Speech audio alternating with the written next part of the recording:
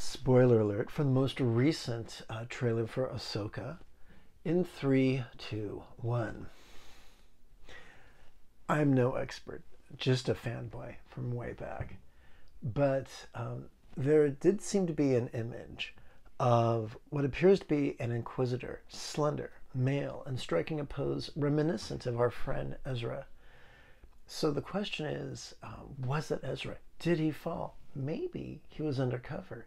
But then, this is Star Wars, so even if someone falls, they can be redeemed. Either way, I'm sure we're going to have a delightful time. I'd love to hear your opinion on the subject. Let me know of it in the comment area.